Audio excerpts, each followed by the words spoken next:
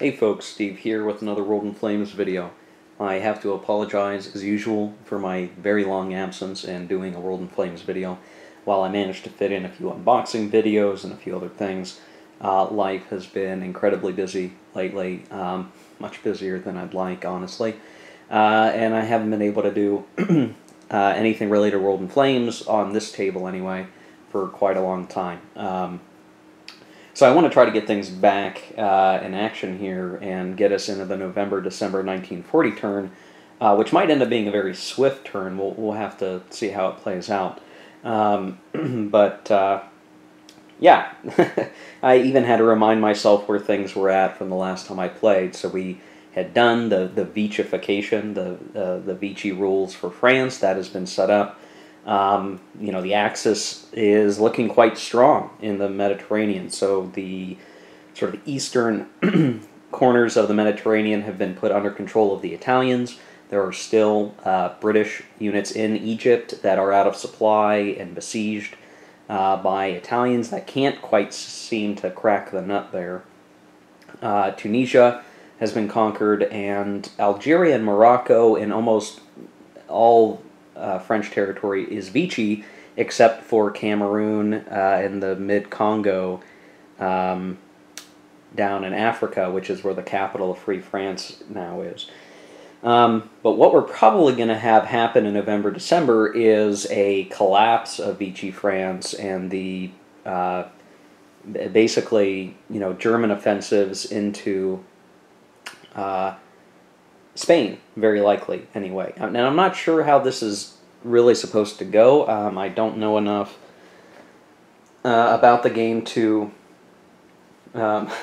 be sure how this works. Like, I obviously know World in Flames, but I've never collapsed Vichy and invaded Spain before. So for me, this is all, I don't really know how well this is going to go, other than we may try to get into Spain while putting pressure on the UK itself, and maybe even get some initial landings done to keep that pressure up.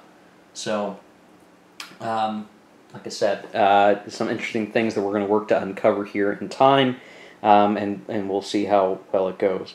The other thing we'll probably be looking at is looking to align Romania and get Romania in proper from the German perspective, and yeah, well, we're going to look into all of that as we get going here. I have to kind of remind myself, I believe I aligned Hungary, and I believe I aligned Bulgaria, but I have not yet aligned Romania.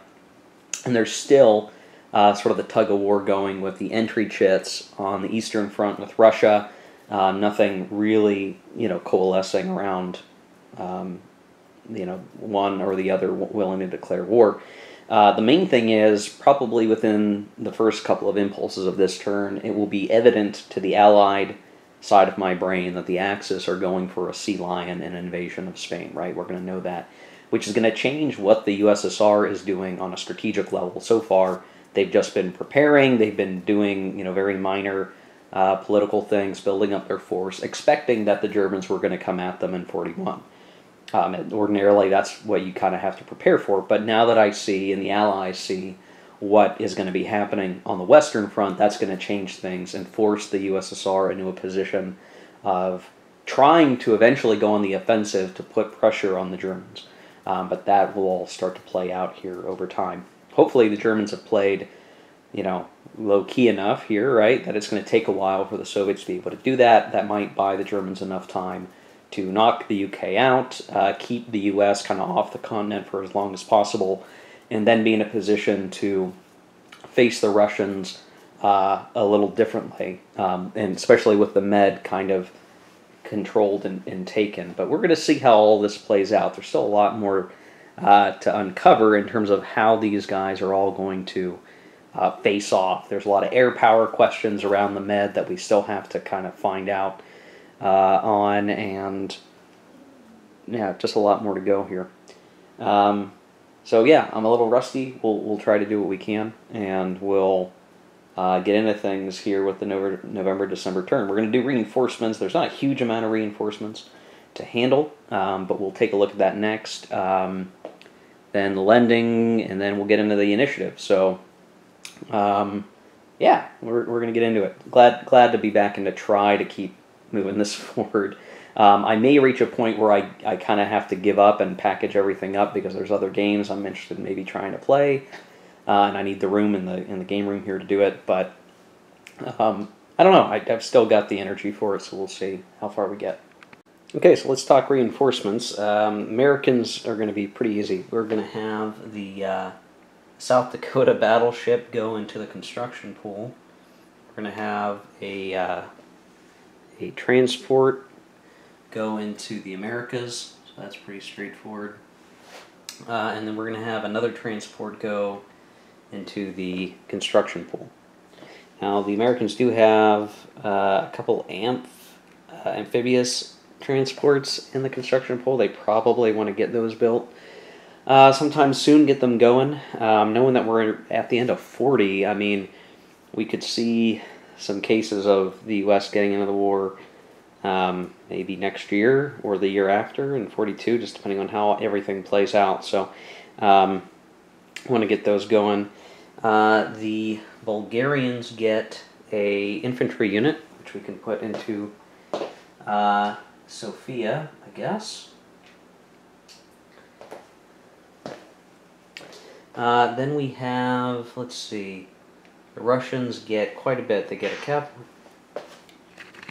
Okay, slight distraction. Soviets have armor, cavalry, infantry, and infantry, which I mean, they'll simply go into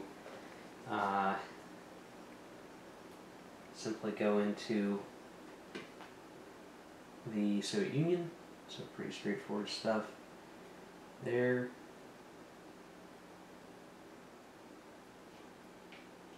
Get these guys set up as well as we can, I guess, is going to be the key thing. Okay. Then the Italians are going to get a number of naval units back in with their fleet, which is currently based in Taranto, so the Italian fleet gets a little bit of a buff from repairing some damaged units from before. The Germans are going to get a transport. I think this was a face-down transport, actually. I'll have to go double-check, but I think that was a face-down transport, and then they get a fighter back, a decent fighter. I think that transport was face-down. I'm worried I screwed it up, but I believe it was face-down. So we will see how that goes. And then finally, the Commonwealth has the Revenge and the Glorious back, so some aircraft carrier and battleship action. So I think we'll end up putting the Glorious. Okay, camera's screwing up all sorts of issues today. The battleship Revenge and the Glorious aircraft carrier going into Plymouth, major port in the UK. It should give them a little bit of flexibility in terms of where they go. So that's all for the reinforcement stage. In terms of lending resources, I'm going to keep the same trade agreements. So the Germans are going to give the Italians some. The U.S. is going to give 5 to the Commonwealth. And I think that is it. I think that's all we're going to do. So we should be able to do the initiative stage. So right now, it's even initiative. Axis wins ties, so rolling. And that is Axis initiative, 4-3. So we will have, I guess I should change the impulse marker over here, Axis. And then we're going to get into the action stage. So I'll just go ahead and get us started here, knowing that the last turn was rain. There's no plus, so we're going to roll for weather, November, December. It's going to be possibly quite bad.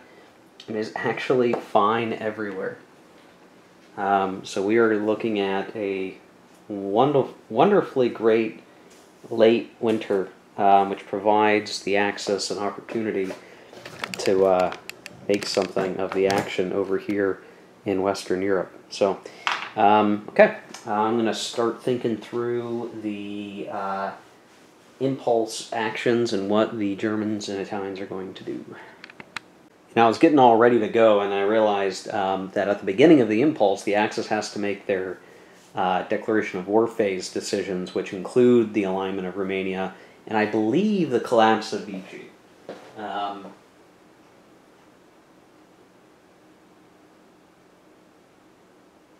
Yes, so this would happen at the end of the declaration of war stuff. So the first thing we're going to do is we're going to have Germany align Romania. I believe we can do that because now we have declared Vichy, and of course I have to find my rule book, which is in a bag at the moment. But I believe that to be the case.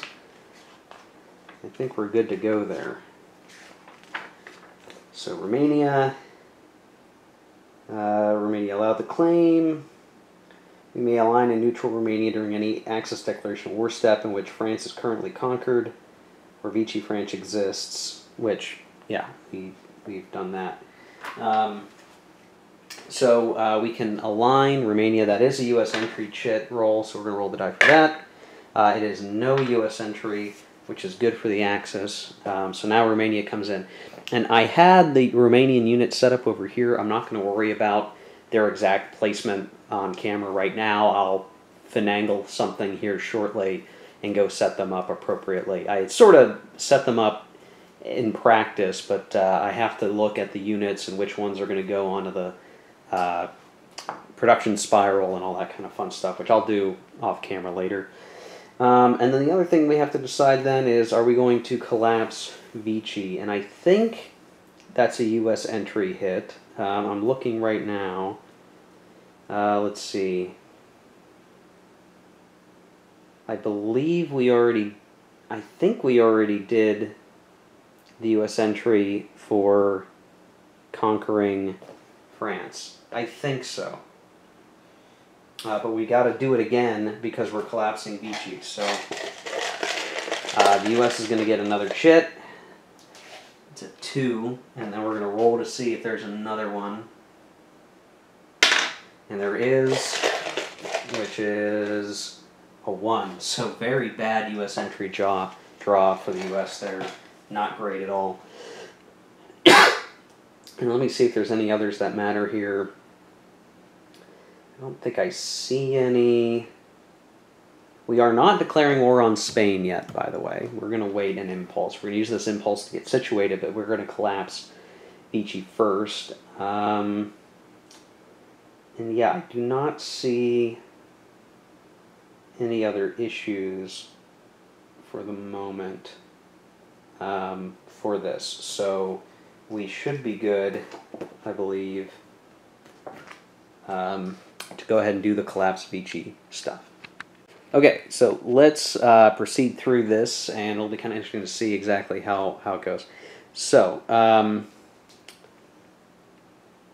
first thing that happens is that all the non-Vichy France territories now become aligned with Free France. So that includes Algeria, that includes Morocco, and that means that for all of those regions, they're back to the Allies, which means the Axis can move into them and attack them and all that good stuff. It also means those areas are in cooperation with the Commonwealth because Free France cooperates with the Commonwealth. So the Allies get that little bit of bonus. Then all of Vichy France here becomes part of occupied France, which is territory controlled by the Axis. And then I believe the way this goes...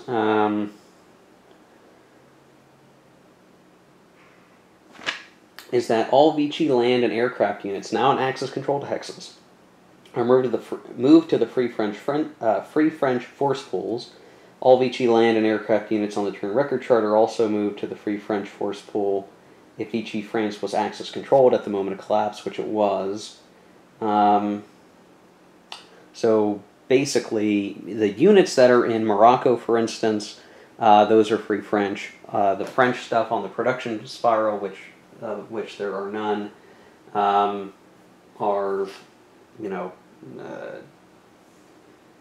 are good. Yeah, they would have gone to Free French, but they're not there anymore. They would have gone to the force pool, then these units here all go to the Free French force pool. So they all basically go poof, essentially.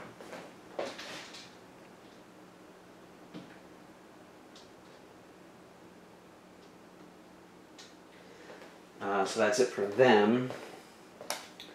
If no Axis major power controls Vichy France at the moment of Vichy collapse, all Vichy markers and naval units on the turn record chart become Free French. Otherwise, Vichy pilots, okay, so that doesn't matter, we're not playing with pilots. And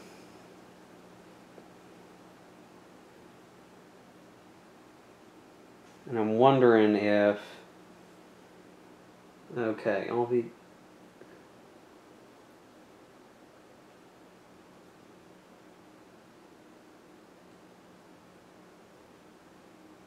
okay, let me just make sure this. What I'm worried about are the units in the construction and repair pool.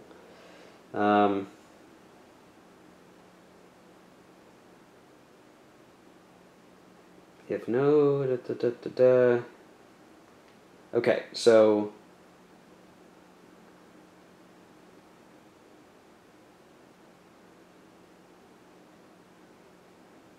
okay, all other naval units and markers on the turn record chart are controlled by that Axis major power. So in effect, all the French stuff that is in the repair pool and in the construction pool become German, I think, if I'm reading all of that right.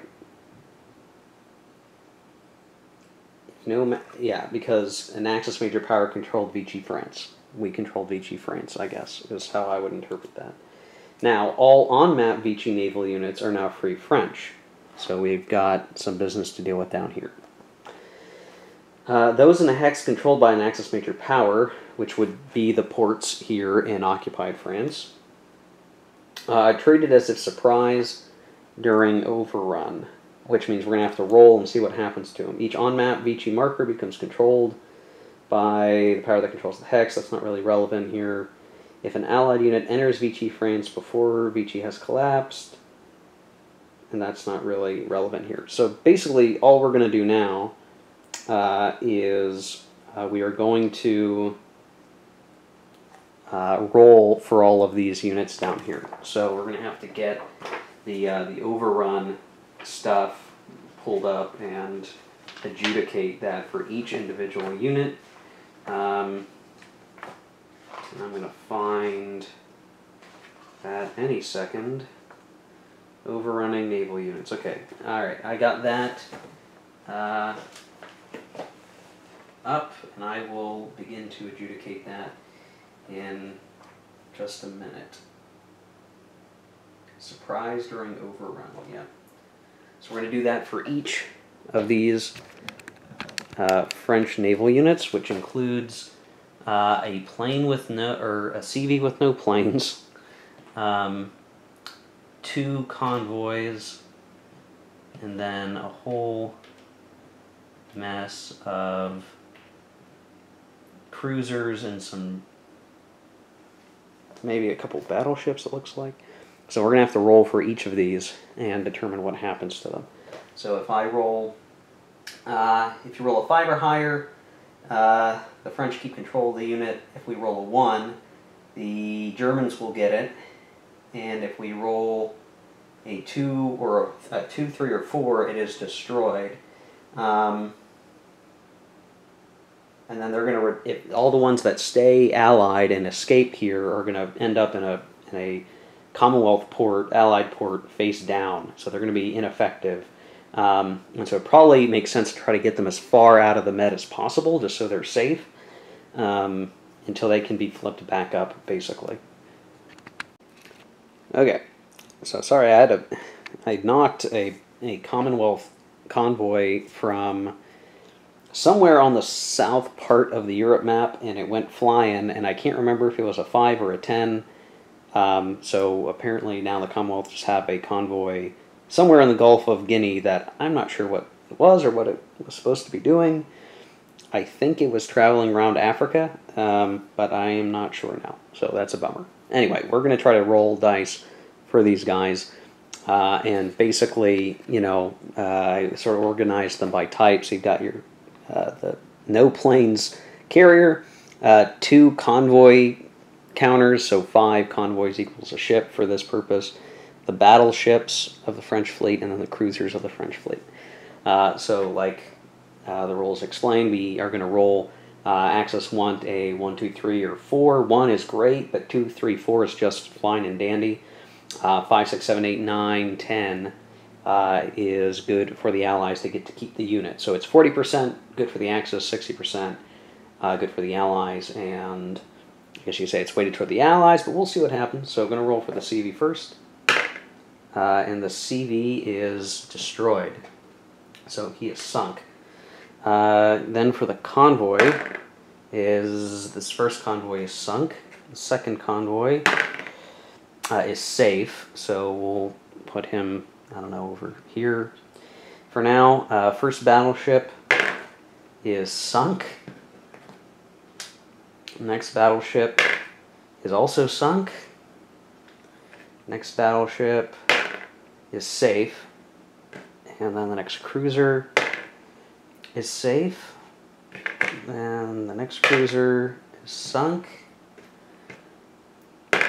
Whoops.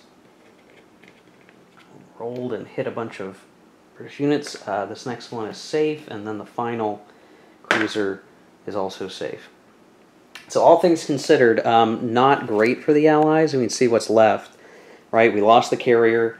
We lost half the convoys. We got to keep a weaker battleship, or whatever that is. Might not be a battleship, might be considered a cruiser.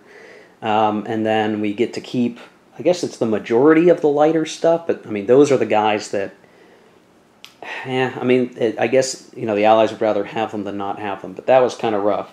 So you can see, I'll just show down here the actual losses. So the French fleet, is basically cut in half, or maybe more than cut in half, depending on how you want to look at it. But that hurts. So what we're going to have to do is these guys need to return to base. They don't have a great amount of range. It's be 1, 2. They're going to have to go to Gibraltar, I guess, and they're going to be face down. Where's CP used marker on the French stuff? So they don't have like I said, they don't have a huge amount of range. So they're just going to go over here into Gibraltar. It's kind of getting messy over there, but that's how it'll be. And the rest of these things are sunk. So the air power would have been nice for the Allies to keep. The battleships would have been nice to hold on to, but they are shut out. And the rest of the French fleet is face down and kind of out of commission for the turn, as it is. So there you go. Collapse of Vichy is done. The Germans get access to all of this, so they basically pick up. They pick up the ports, which is useful. And then they get a red factory and a resource, which we'll worry about, cleaning up in the production step. Okay, with Vichy now taken care of, we are now able to continue on. I think probably what's going to end up happening is that the Germans are likely going to take a land action, and they're going to start to get a lot of the army group that took France and start getting them down to the southern border. We've got good weather, which means we don't have any terrain penalties. We can just start sending guys down. We don't have to declare war on Spain yet. We can get onto the border first, and so we'll work on doing that. I think with the Germans, that makes the most sense to me. Land will allow us to just move everything, and we can kind of get situated. And in the aftermath of Case Red and taking France and all that good stuff, right? We've got to kind of get things situated. We still got to apply pressure against Britain and prepare for possible sea lion invasion actions. The Italians are in a little bit of a tougher spot because they have a lot of things they need to do. I think the German unofficial DAC is going to head west and start heading towards Algiers.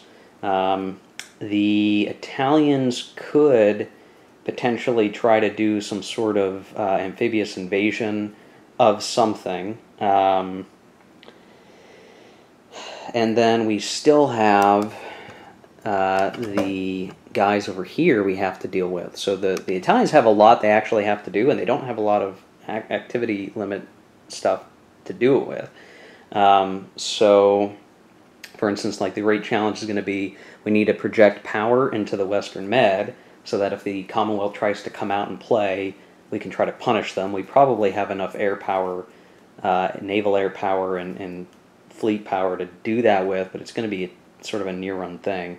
The sooner we clear out Egypt, the better, and then these guys can head west, but we've still got to take care of that stack of units, and we could even be thinking about, Malta at the moment, but the Commonwealth still holds Malta, even if it's out of supply at the moment, or will be out of supply at the moment, soon enough. They still have it, which means it's still a potential staging ground. So we haven't knocked the Commonwealth out of the Med entirely. They just are back a little bit further. So, yeah, like I said, the Italians just have a lot they need to do. They might take a naval impulse. That will give them a few air actions, and they can kind of get set up, and they can worry about the British next impulse, basically, or something along those lines. But we'll have to see, what we want to do there. Yeah. Yeah, boy, that's a tough call. It's a tough call. There's just not a whole lot more for us to be able to do at the moment. Okay.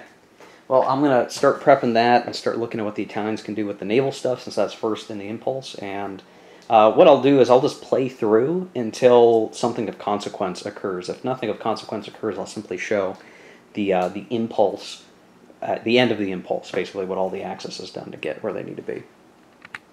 Okay, so after the Axis impulse, nothing too crazy. The Italians did take a naval, and they got ships out. They put their naval bombers out. They even put some convoys in the Eastern Med so they can eventually get some of the oil out of Iraq. But not a whole lot else went on for them.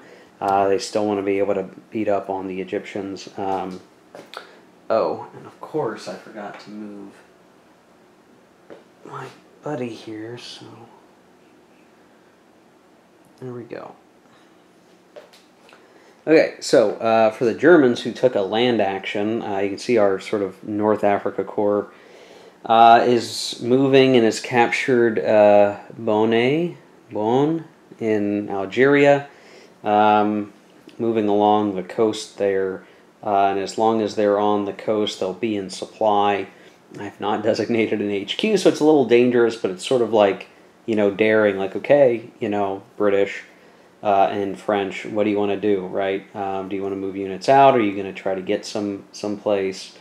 They're going to have a whole lot of trouble staying in supply in certain cases, so, what do you want to do about that? So, just applying some pressure, generally, and we'll see what happens. Basically trying to front load the Western Med with Italian units, so if the Commonwealth tries to come through, we have a chance to intercept in the 4-box and stop them.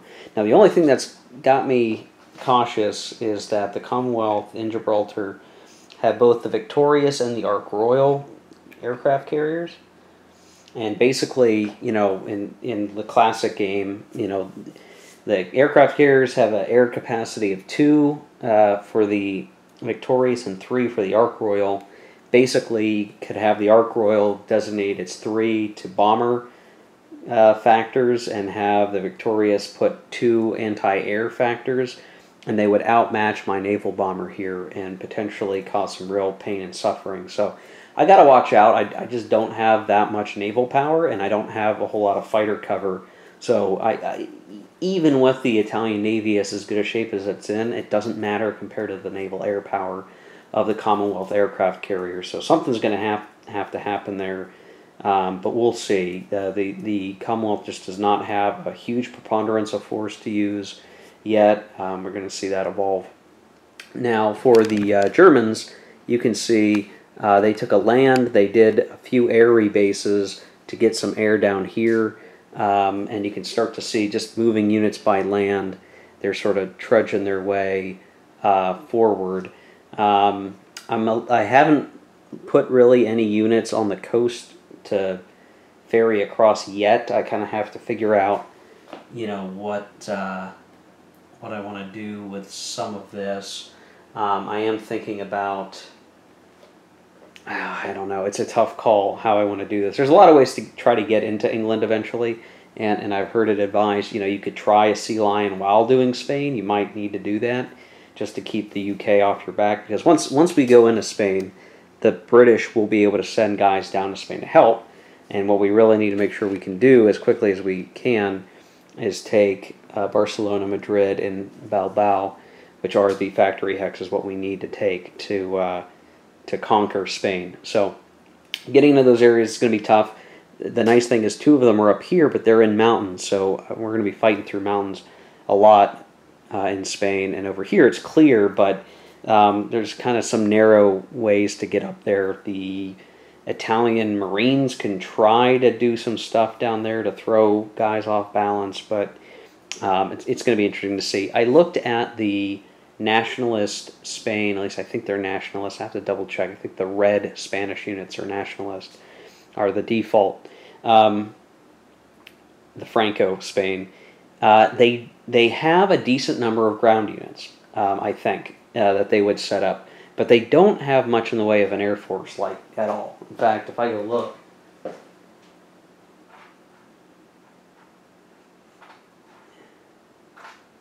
yeah, I think at most they have a fighter, so they don't have any bombers. It would be the Commonwealth sending guys down to help them out, and I'm not sure how much is going to happen with that.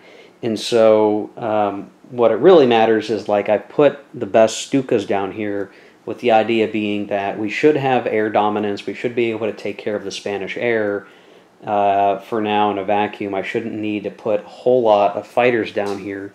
But just ensure that I've got air superiority, use the Stukas, ground strike the crap out of the Spanish, and then as soon as I can get across the mountains, it should be cakewalk from there, and encirclements and all the fun stuff.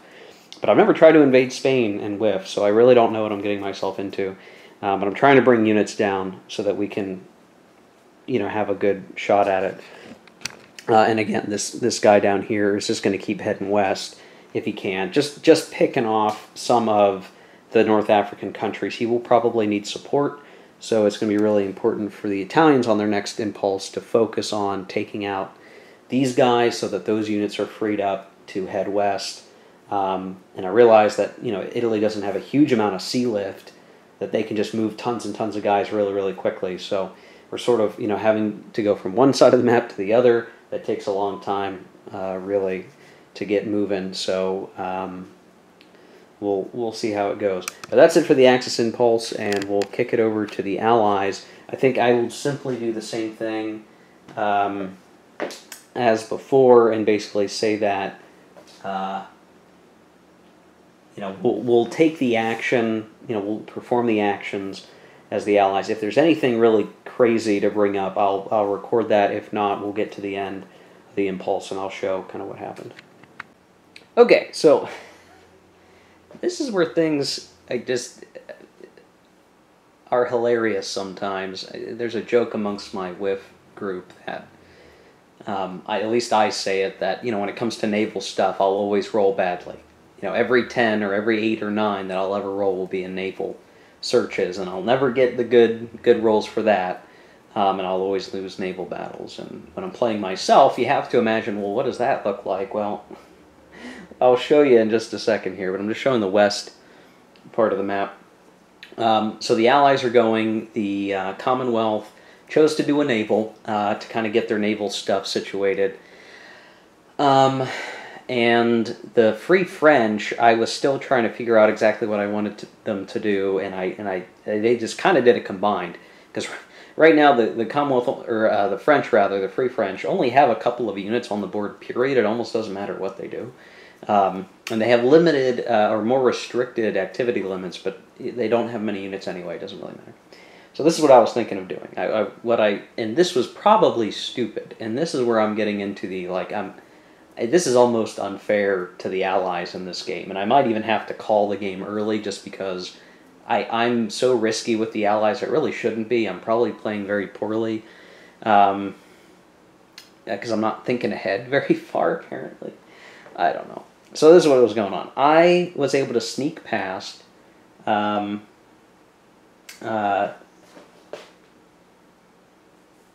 what am I looking at here?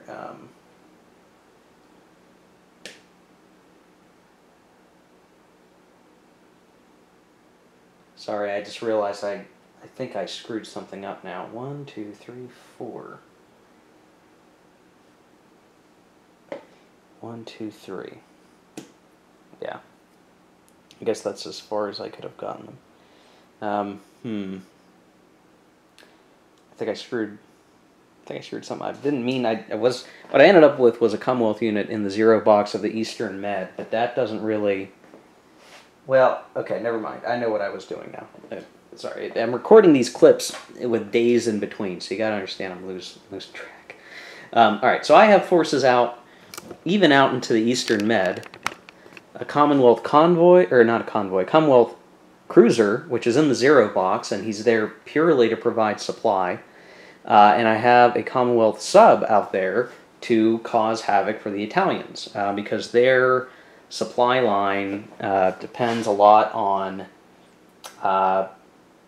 the Eastern Med, because they're all the way in Egypt. I can't trace supply through these empty desert hexes that don't have roads.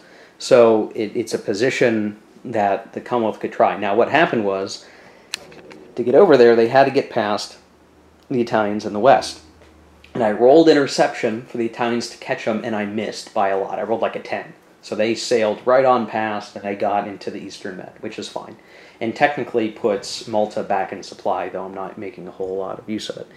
Then I used a naval move to get an escort cruiser and my 2 carriers, the Victorious and the Ark Royal, into the Western Med, into the 4 box, where that's as good as it's going to get for the Commonwealth. And because they have air advantage, I'm thinking, okay, with air advantage, if we end up with a combat, the Commonwealth will have the edge. They would likely win an air contest, and then would get to do naval air combat against the Italian fleet and start beating it up real bad. And the reality is, and it's kind of hard to tell unless you're more familiar with the system, even a little bit of naval air power goes a very, very long way, especially if your opponent is disadvantaged in the air. As soon as you clear their air out, it's the like the turkey shoot type of scenario where that naval air is just going to be picking off ships. And even if you try to knock the planes out of the sky, I mean, it just, on the whole damage and cost ratio, naval air is freaking awesome. And so that was the gamble. And I had sent out a cruiser to kind of be an escort for the aircraft carrier. I should have sent more, but I realized I had sent a lot of other ships out to sea, and I didn't have a whole lot that could get out there and help escort immediately. But I figured we're probably good, right? Now, what ended up happening was we rolled. What I did as the Commonwealth is I said, well, I'm not going to roll for combat ourselves, because we don't want combat there. We don't need there to be combat, because those ships there help provide supply through the Med to the units that are stuck in Egypt at the moment. And I didn't feel like it really mattered. And if the Italians wanted to try, again, we were relying on the air power of the Commonwealth to win. So it was like, we felt really safe, right, as the Commonwealth. But the Italians get the option to say, no, I do want to try to have combat there and force a roll. That's the Step E, opponent's naval combat, because units did move into here. The Italians could call for a search roll. And we rolled. And this was the result. Just to be clear, that's a 10, not a 0. So the red die is the Allies, the Commonwealth. The green-black die is the Axis. So with a 3 rolled, all the Italians are in. While it does mean that the Commonwealth will probably be in, because we're going to select that 4 box, they're doing it with a roll of 10, which means they are as flat-footed as possible. The only way this could have been worse for the Allies is if I had rolled a 1. as the axis. So this is very much lopsided in favor of the Italians. And here's the thing. We could get into all the different ways we could cut this. What it basically equates to is the Allies have 7 surprise points, 4 for being in the 4 box, and the Axis rolled a 3, so they get 7. The Italians are going to get 14, but I think actually 15 because we have a nav out there, which allows our C box to be 1 higher, treated as 1 higher. So we're actually technically in like the 5 box plus 10 is 15.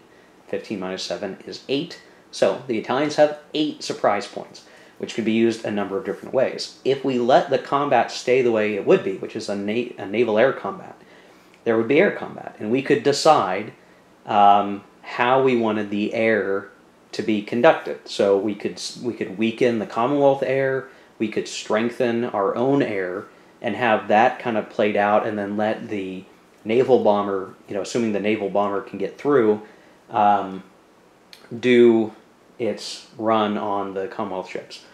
But the danger is the Italians don't have a fighter. So there's always going to be the danger that however the Commonwealth decides to divvy up their carriers, they're going to have probably 2 to 3 air-to-sea factors coming through to destroy Italian ships, which is very much a bad thing. So instead, what the Italians can do is use 4 of the 8 surprise points to make this a surface combat.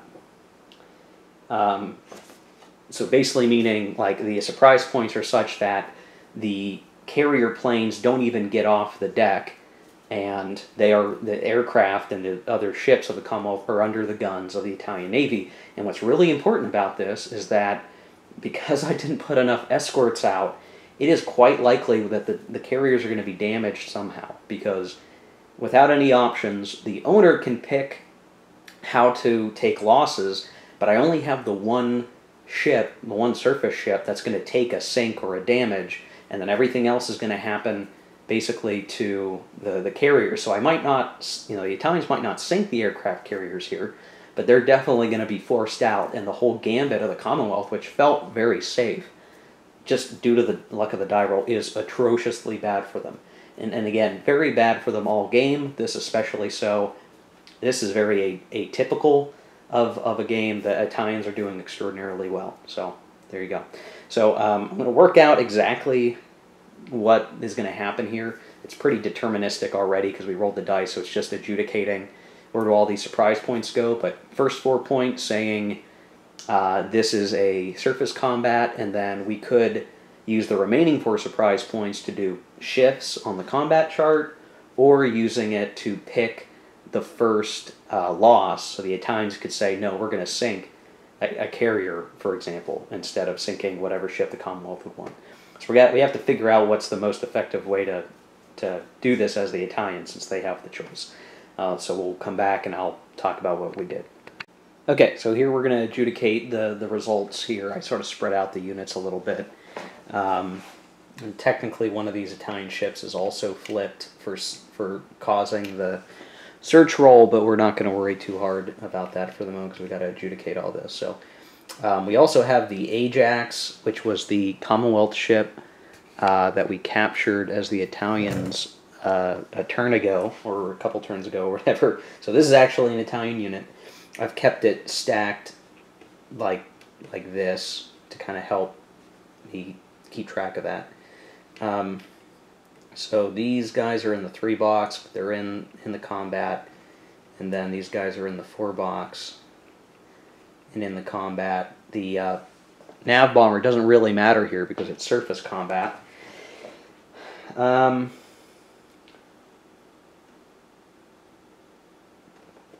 then so together the ship, ship attack values of the 3 Commonwealth ships, there are 5 surface combat points against the total of 7 Italian ships actually means that there could be a damaged result against the Italians. Most of that is a function of how many ships are out there. So, I mean, there's enough ships, you're going to hit a broadside of the barn, even though there's not a huge amount of gunnery across those 3 Commonwealth ships. They're going to hit something. And I could pick. I could just say, oh, it's going to be this little cruiser. Whoops. But I don't want the Italians to take any hits, because that's going to be more production that we have to spend on the Navy, and the Italians don't get a whole lot of production anyway. That seems bad. And if we look at what the Italians are going to do, they can do 30. They have 30 gunnery points, or 30 attack value. Against 3 ships is 1 sink, 1 damage, 3 aborts, which is that's pretty good to me. I mean, I'd take that. So what we're going to do with the 4 surprise points is we're going to shift the Commonwealth surface combat power 2 columns to the left, which takes them off the chart, which means they do no results to the Italians at all. And then we're going to adjudicate the 30 Italian combat factor against the 3 ships, which is, again, the X, the D, and the A. So the Commonwealth definitely wants the sink to occur on the Fiji, so we're going to roll the die. We want an 8, 9, or 10 to make the sink damaged. And we rolled a 3, so the Fiji is sunk. We'll go ahead and put it over in our force pools or dead pile. Then we get a damaged result, which I think we're going to look to apply... it's tough. So here's a conundrum. The Ark Royal has a better air component, but it also has better armor, which makes it more likely that we'll avoid a damage. But if we do take a damage, there's more air component lost. So I think I'll have the damage go on the Victorious. So we need a 7, 8, 9, or 10 to turn that damage into an abort. And I rolled an 8. So this just becomes an abort. So we'll just flip it like so. And then we're going to have 3 aborts, which, I mean, I'm almost confident it doesn't matter, because as soon as if you save on an abort, you get a half abort. And so even if the Commonwealth saved on the first 2, that still equals an abort. So it's almost not worth rolling. So yeah, he aborts. So they're going to abort back to Gibraltar. And the Italians are still in great shape here. Whoops, I just threw a counter. So as it matters here, we've got 2 flipped ships for search. These guys are still A-OK. In the Western Med, and now Malta is out of supply, and these units over here are doing basically nothing useful except maybe that sub.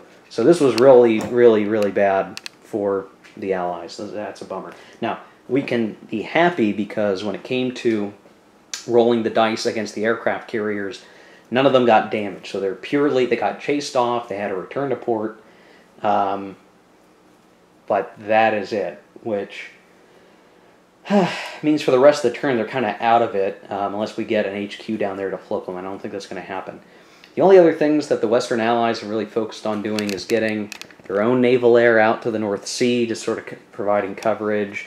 They had moved a few other ships out to kind of help screen things a little bit better. And then down here, we've got a free French unit that came out of Senegal, which had become Free French after we collapsed Vichy, actually had a transport and is being moved to North Africa. Now, what I was going to do was, I was thinking about railing a unit over here. And I'm not sure I'm going to do that now. So this is still mid-Allied impulse. I haven't finished yet. That was all the naval stuff, but then it was going to be... and technically that transport left Morocco, so I can't get this unit back up there this turn. I have to wait till next impulse, rather. But I was going to rail the Moroccan-French unit to Algiers, which I asked online to make sure Free French Algiers minor capital is a secondary supply source for a Moroccan Free French unit. So I could rail it, they'd be face down, they would be in supply while in the city, so that by the time this German armor gets up here, it's got a roadblock that won't be easily hurt. But what could happen is, we know that the Italians have both a paratrooper and a Marine sort of at the ready that they could use. And what we may see happen with that, I think I lost a transport somewhere, unfortunately, that I can't find. So I knocked some counters around. That's unfortunate. I had it. What? Oh, never mind. I know what's going on. Okay. So the whole thing is, the Italians are going to have the ability to get down here to Oran. They could land here because it's a port, which is great. It's clear terrain, so they could get in here, and then they project a ZOC into this hex, which breaks the line of supply back to Fez, which is the closest supply city for a Moroccan unit. So if I move the Moroccan unit to Algiers, what could happen is that the Italians come from behind in Oran and land there, and then they cut supply, and then this unit is out of supply, which then allows the German armor unit to squash it, and then Algiers falls. And then Morocco is missing a defender, and the Commonwealth is going to be struggling to make up for all of that. So North Africa, I mean, we're in a pinch, and I don't know what I should do to address this. The only benefit I have right now is that the Italians aren't going to have the ability to really send the Marine out until they get their amphib, which will allow it to invade with full power until January, February. It is coming. And then otherwise, we're reliant on the paratroopers, which, let's see, 1, 2, 3, 4, 5, 6. I don't think can quite get there. 1, 2, 3, 4, 5, 6. Mountain doesn't have air stacking, so in actuality,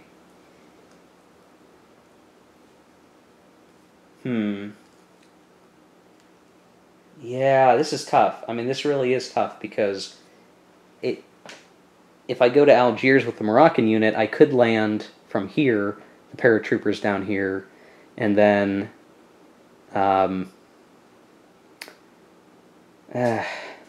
it's a whole logistical nightmare, right? I mean, if we come too far forward, then we're basically going to allow the Germans to put the Moroccan unit out of supply and take Algiers anyway. So then the opposite thought is, well, then merely put this Moroccan unit up against the border, or maybe in Oran, where it's not going to be as easy, and you can fight from here and be in supply.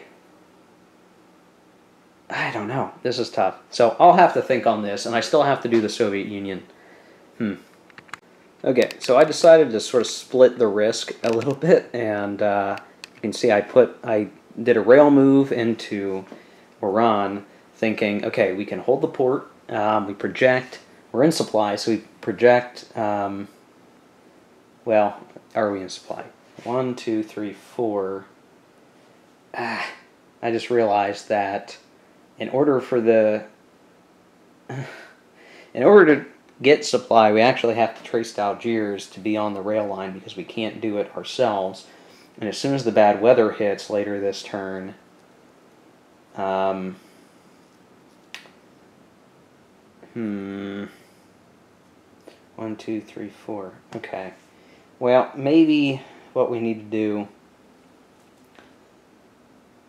No, we'll stay there. Because here's the thing. So even if we lose supply, the Germans aren't going to have enough time to get down here. The weather will be too poor.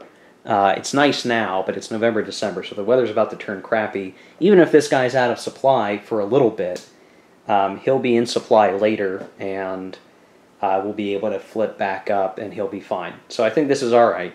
So we moved him over there. That's all that we can really operate on at the moment.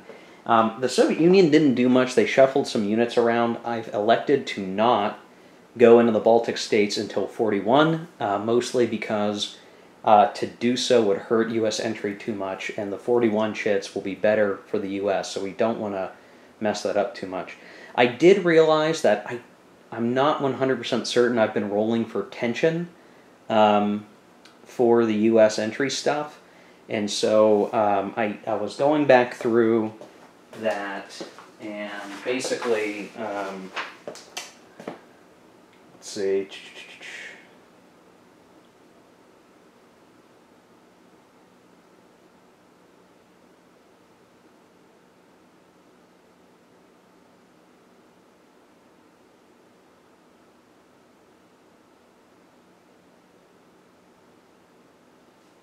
Yeah, so I don't think I was doing the tension. I think I've been forgetting to roll for that. So I re-rolled for the last couple of U.S. entry options taken, and I ended up moving 3 chits into the tension pool, which escalates the tension, but also lowers the entry. So there's sort of a, a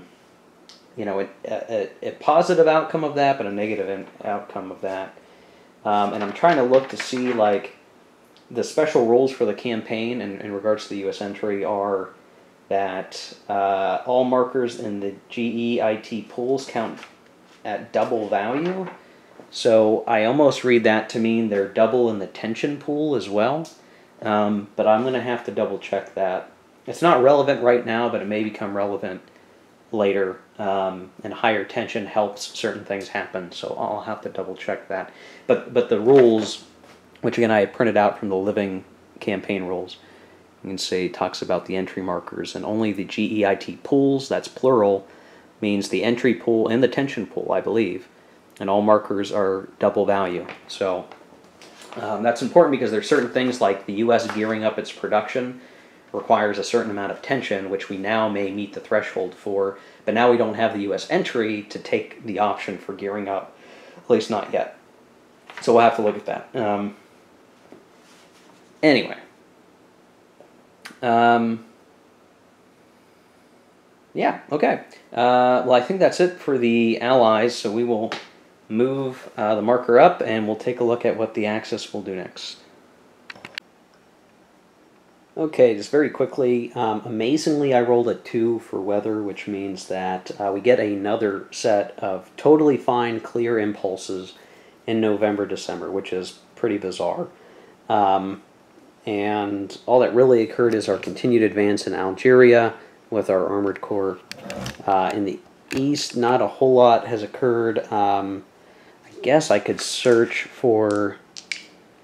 I guess I could try to search for that one British ship, but unfortunately I don't think the fight would go very well. So we're not going to chance it, and the Commonwealth can't.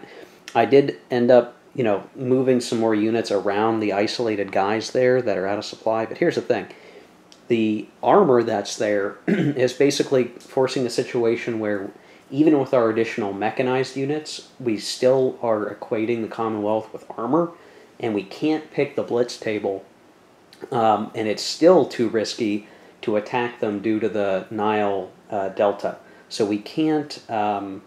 We can't get anything better than a 3-2 on the assault table chart, and until we flip them, we can't do anything. I did move up a bomber that will help. I did try to bomb with our fighter as a fighter bomber, but there's no way they can get supply, and these Commonwealth ships are kind of useless where they're at for the moment. So I think we're doing good there. Not much else. I did move paratroopers to Sardinia, sort of one leg in the journey. We'll have to wait till next turn to air transport them elsewhere, is the only problem, but we'll be getting 1, 2, 3, 4, 5, 6 down here, so soon enough anyway. And yeah, so we're just, we're working our way through it. More German units came down south to the border with Spain. One HQ is moving out here in order to be a supply provider to subs and navies operating out of Brest. We need that because France is a conquered country, which means we can use Paris as a secondary supply source, but places like Brest, these cities and ports over here, are farther away from the capital, which is the secondary supply source. So if we actually wanted to base Axis naval units out of the coast here to do Atlantic raiding, we actually need an HQ parked out there. And I've chosen von Lieb to do that. I am keeping an armored HQ on the coast because I realized I probably need an HQ for Sea Lion, so we're keeping him up in the north, while von Bach is down in the south. Now he's an infantry HQ, but we do have 2 armor corps, a mech corps, and plenty of other units that are going to be the hammer heading into Spain. We're also sending off some Italian units that will be able to cooperate with the German HQs for supply, for some added oomph since they were in the local area. So the writing should now be on the wall for the Allies, the realization that they're going for a Sea Lion and they're going to hit Spain. But it probably won't be until after winter before we'll really be able to get in there and do it. So we'll have to see how that plays out. So very quick Axis Impulse, nothing too crazy. We couldn't do a whole lot more. Next Impulse could be much better. So next is going to be the Allies, and we'll figure out what they're going to do with the fine weather. Okay, Allies, France is doing a combined. They moved that Senegalese unit to Casablanca, so they are in place there, but they got to flip because they started the turn at sea. Now, you might have, over here we've got some Italian subs that are threatening more convoys and ships out of Cape St. Vincent. I have not decided to search with those subs because the Commonwealth has put one of their aircraft carriers as an escort over the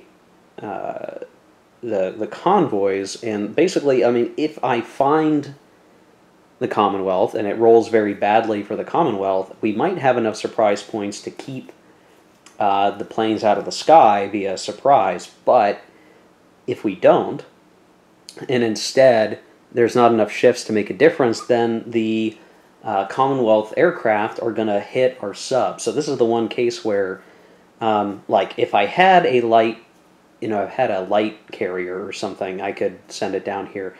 Sending this whole ship seems like a lot, and even puts that aircraft carrier in danger for the moment, but the odds aren't perfect for the Italians, so we'd have to roll, the Commonwealth would have to roll very, very poorly. And while that just happened recently, it's not enough that I want to try it just yet. So the Italians are operating as a threat out here. Now, what the Commonwealth was trying to do was they said, okay, well, if our guys are out of supply and it's going to stay that way, we're going to send the Revenge home. So they are going to return to base. They don't want to return to base to Malta because it's out of supply, which, now that I'm thinking about it, I'm not playing with... I guess I'm not playing with isolated reorg, so I guess I could... Well, no. I think I want to... there's some restriction that if a ship starts out of supply in a port, it can't do as much. And I don't like the idea of that. So I want to send the Revenge home to Gibraltar. But what I did is I rolled a 3 on the interception roll, and basically, yeah, not good. They're going to get intercepted by the Italians, and it's not looking good for them because I rolled a 3 for the Italians, so the interception's successful. They have to go into a box, basically, and they would have gone into, I guess it would have been, let's see, the 2 box, and that would leave them still one more movement point to get home to Gibraltar, but I rolled a 6 for the Commonwealth's response, and they're going to get... I must be very bad at the naval stuff in World in Flames. I'm playing it like an in-person game as Japan, and I'm not great there either, but just playing the classic game is tough. I mean, with the deluxe game, I've got more room for failure, I guess. But here, I mean, the Commonwealth's just losing. I'm taking such huge risks. I really need to rethink my gameplay here. So basically what's going to happen is, I think in this case we probably would let the naval bomber do all the work for us because there's no allied air to contest it.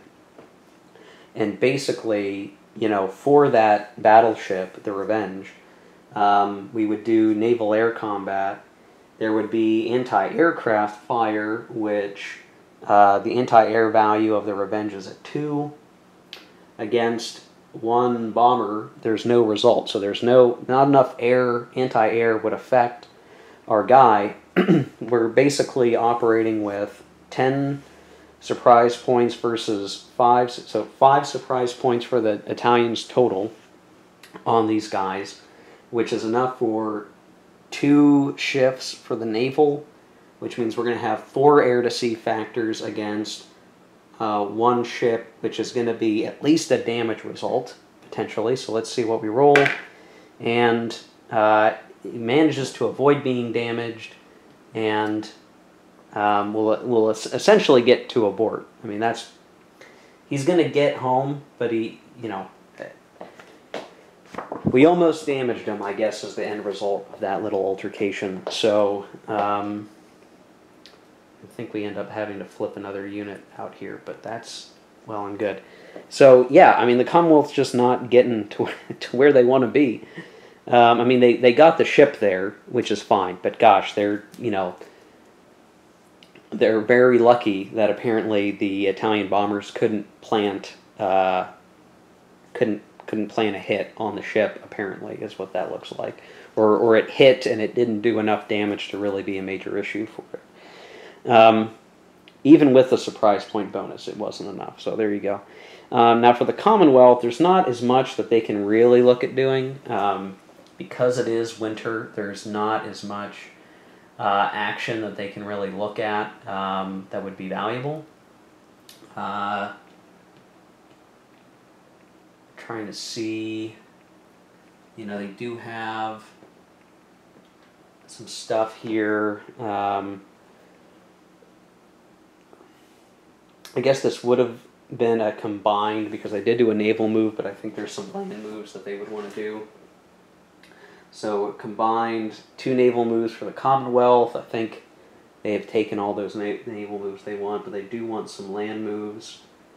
And they get 3. So what they'll probably end up doing here is a little bit of shuffling around 1, 3, 4, just to get some guys down south. Because at this point, the Commonwealth probably suspects what's happening, right? That Sea Lion is coming, and they've got to get units. They brought up an Indian unit, they brought over a Canadian unit over here, and let's see, I guess move 1, 2, 3.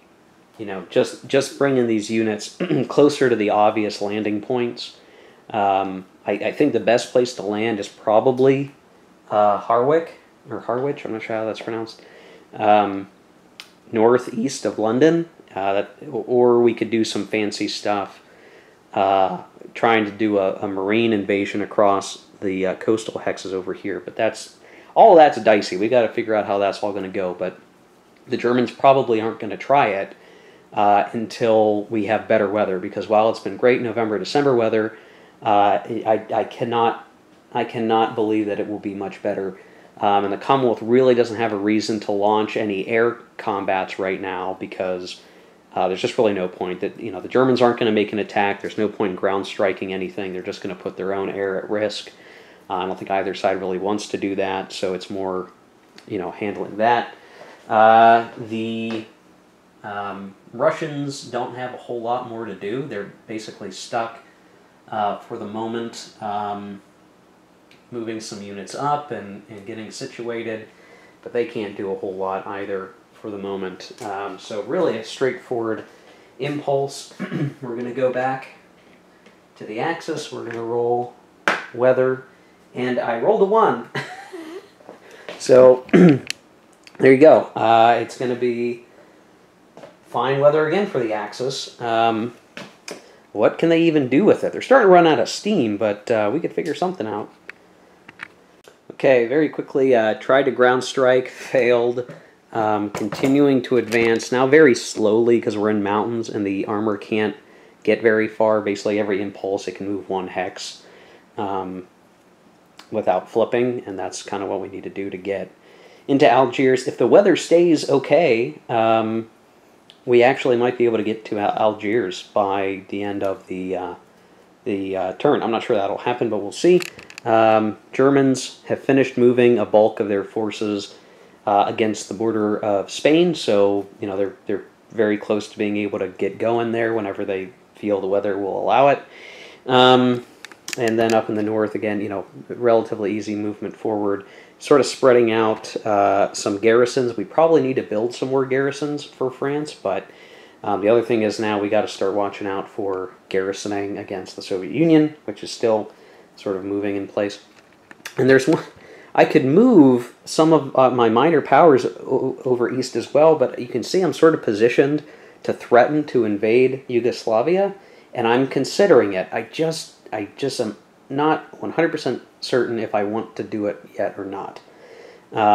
It might be better, in the big scheme of things, it's not important, but what I would like to do is be able to take it out so that we have a clear field of movement back here once the war with Russia eventually happens at some point, which I'm sure it will. I'd rather get this cleaned up so we don't have a situation where like the Romanians are trapped or something because we get against this border. I'd like to clear Yugoslavia. I don't think they have that many strong units. I think we have enough units that we could make the push in decent weather. I don't think that would be too difficult to achieve. Probably need an HQ of some sort out there, but yeah, not 100% sure about that. So yeah, that's straightforward stuff. They did, I think, as much as they could really do. We'll send it back to the Allies, which at this point, I don't think there's really anything that they can do. I think they are as done as they really can be. The French literally can't do anything at all. The Soviet Union doesn't have much that they even want to do. And the Commonwealth, if anything, can move some more units south, and maybe that's about it. I mean, I don't think there's much more they can do.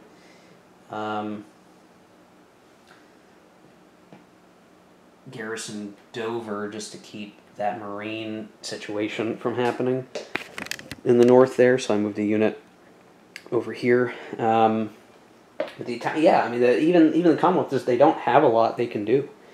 It's a winter turn, which ordinarily means this goes very fast, but it's going slower. It's just there's nothing for them to really do. So now the Axis will go, and we'll roll for weather again. And I rolled a 5, which is probably a lot worse. Okay, it is worse. So the Arctic has storms, and the North temperate has rain, but the Mediterranean is still fine. So we're still able to get going. We'll have the Germans continue to move forward. The Italians are out of gas for bombing in the southeast, so not much they can do there. These guys will move into place. Not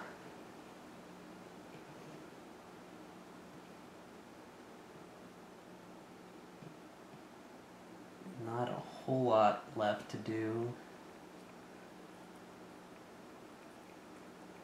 Yeah, I mean, even the Germans, I mean, they just don't have a whole lot that they can accomplish.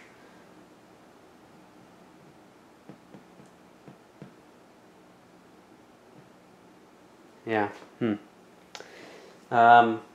General movement, but just still not as much to do as you might think they would want to do, I guess, is the trick.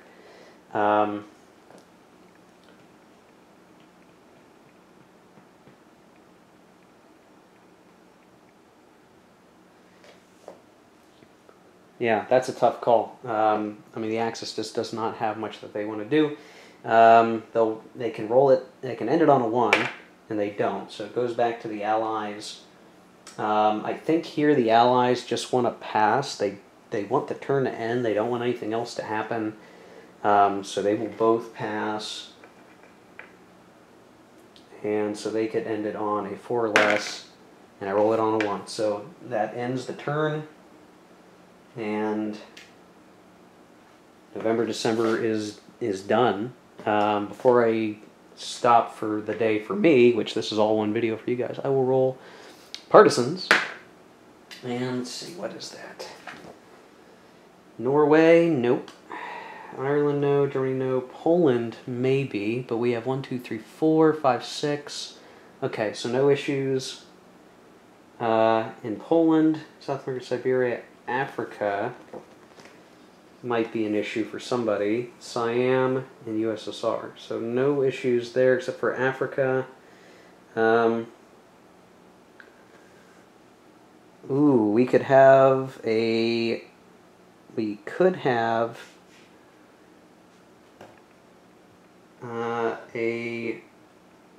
partisan show up in Africa somewhere. And I feel like I want it to be Cameroon because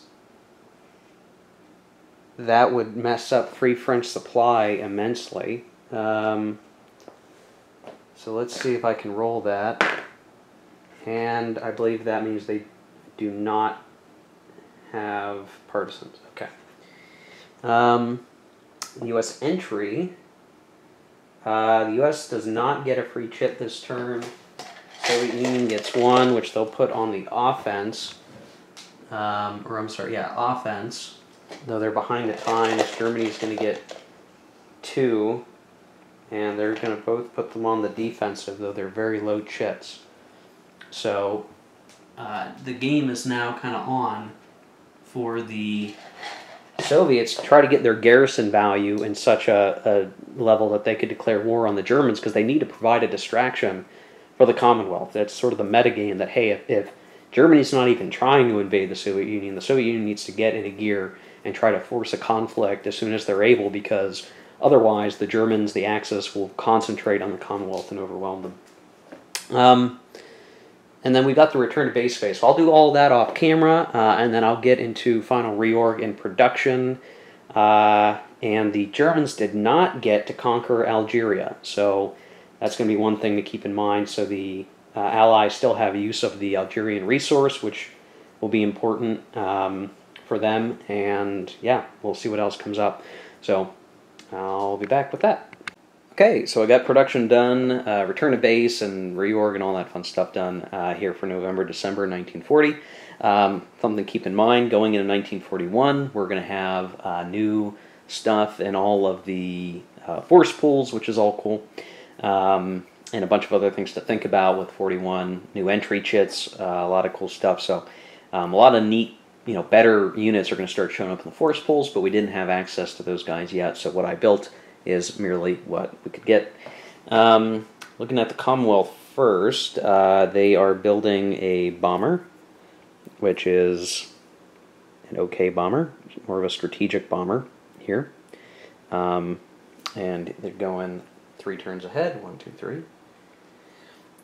We are getting an armored core, white print armored core, quite strong. The Commonwealth realizes Sea Line is probably going to happen. And so they're putting a priority on getting some land units, strong land units that can defend the home islands. And I focused on building from force pools where we were more likely to draw British units than Indian, Canadian, or Australian units. So it's going out on the board, or on the production spiral, I should say. They're repairing the London and the Norfolk ships that were in the repair pool, just to get some ships back, stuff they lost that maybe they shouldn't have, but they did. So that's it for the Commonwealth. For the Soviet Union, and you'll notice the French aren't building anything. They don't have any build points. We will have to basically lend and send the French to Cameroon build points that they can use to build stuff. But they're not going to be able to build a whole lot. So it's almost like, what point is there for the French to even do that? Is there any sense in building French units? I'm not sure about that. There's probably some strategic thing we could be doing there, but anyway. So the Soviet Union has actually built a lot of their force pool for 1940. A lot of the stuff we would normally look at, so they can kind of dip into more than just infantry. So we're building a black print armored core that will go out 4. So the Allies are building up armor. We have a motorized infantry black print unit for 3 turns.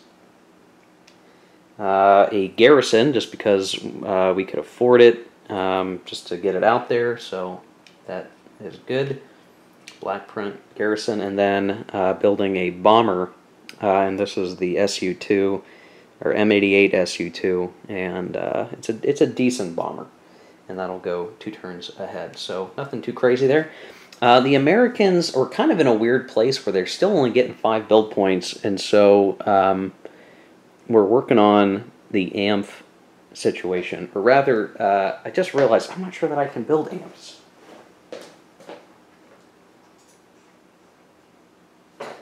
I can't build AMPs. So I can't recall if I had built these earlier and they started in the force pool or not, but I could not have picked them.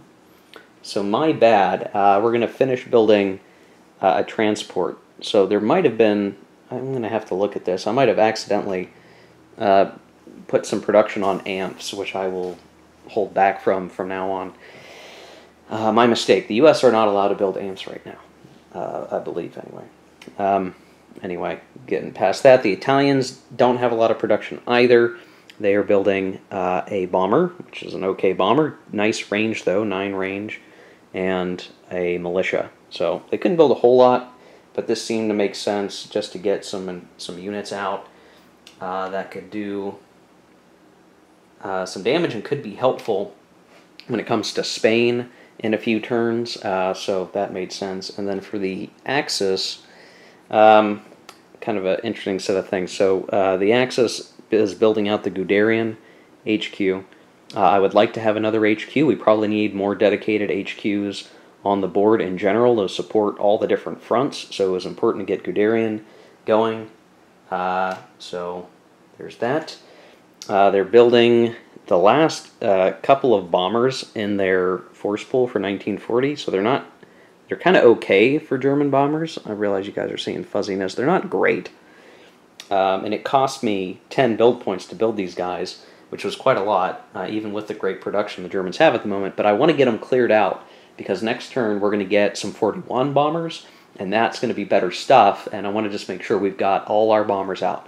Bombers to take hits when we're attacking England, and making it so that we're more likely to get the better bombers anyway from 41.